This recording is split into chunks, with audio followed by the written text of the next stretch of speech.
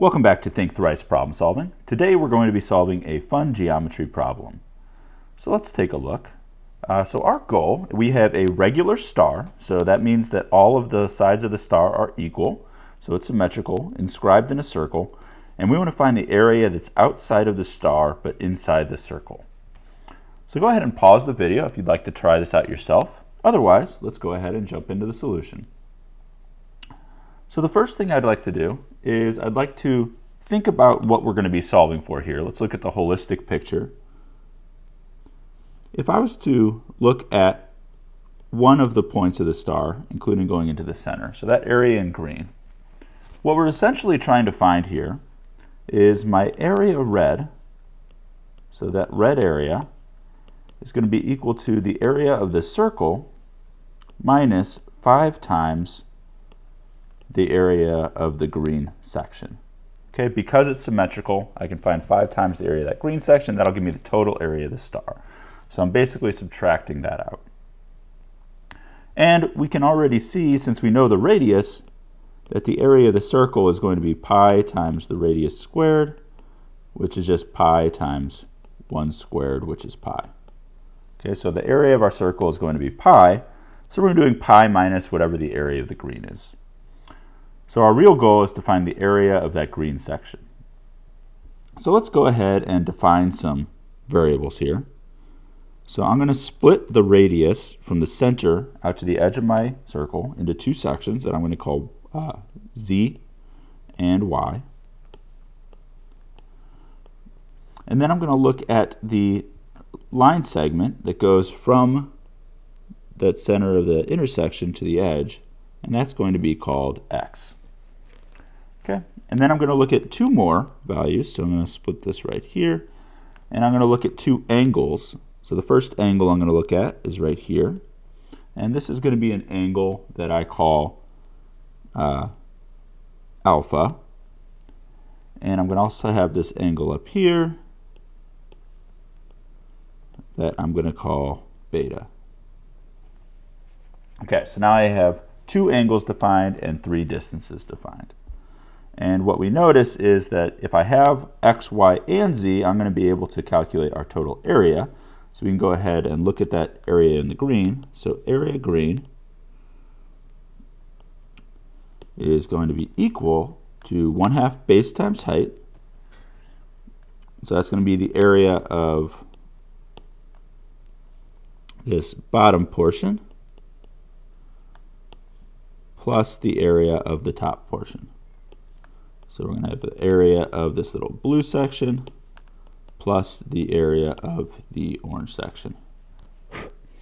Okay, and the area of the blue is relatively straightforward. So the area of the blue section is going to be equal to 1/2 base times height. So it's going to be 1/2 times 2x times z, which is just xz. And the area of my orange section is going to be 1/2 base times height, which is going to be 1/2 times 2x times y, which is going to be xy. So my total area in green is going to be equal to xz plus xy, which is just x times y plus z. All right, so I have part of my problem kind of cleaned up a little bit. So really what I know is if I can get x, y, and z, then I'll have a solution to my problem. So let's work toward that. So first, let's look at this pentagon. So it's a regular pentagon. So since it's a regular pentagon, I know that the angles are going to add up to 540 degrees, excuse me. Okay, so 540 degrees, which is also 3 pi.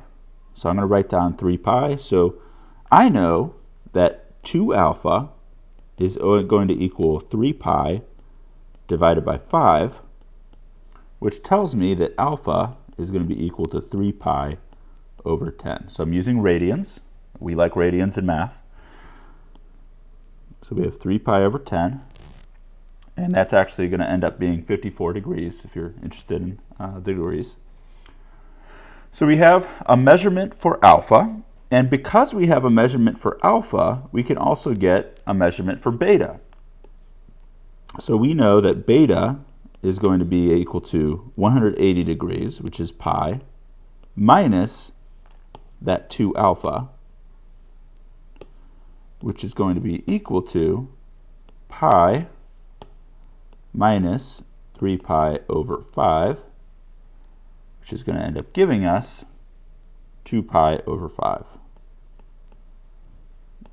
Okay, so I now have alpha and I have beta. So I have those two angles.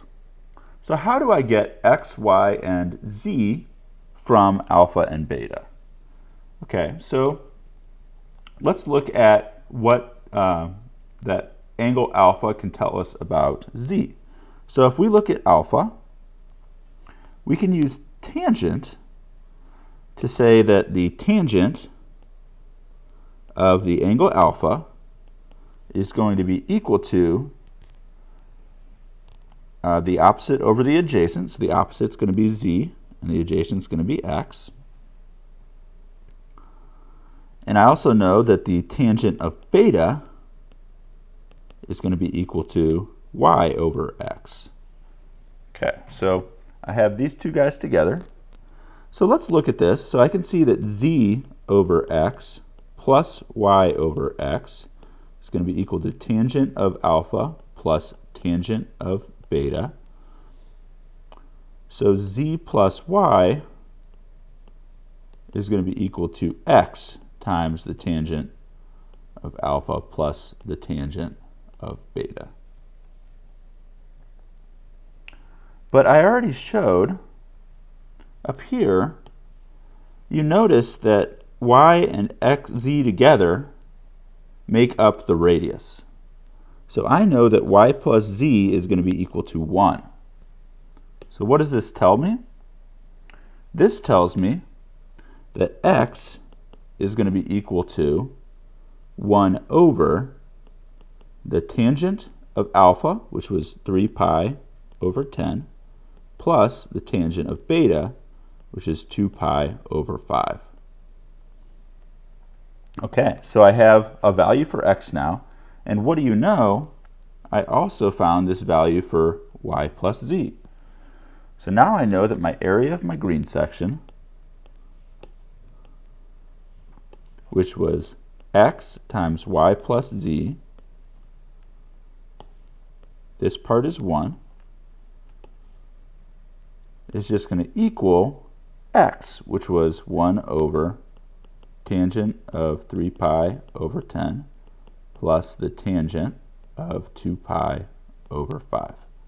So now I have an equation for the green area, and if we look up above, what we wanted to find was our area of the red. So our area of our red region was our area of the circle, which we calculated to be pi, minus 5 times that green area, so 5 divided by that tangent of 3 pi over 10 plus tangent of 2 pi over 5. And this is actually our answer here. And this will end up being about 2.019 radians. Make that approximate.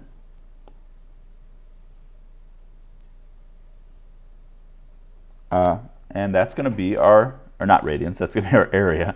So that'll be our total area. It'll be pi minus 5 over tangent of 3 pi over 10 plus tangent of 2 pi over 5. Thank you very much for working through this problem with me today. I hope you enjoyed it. If you did, please like and subscribe.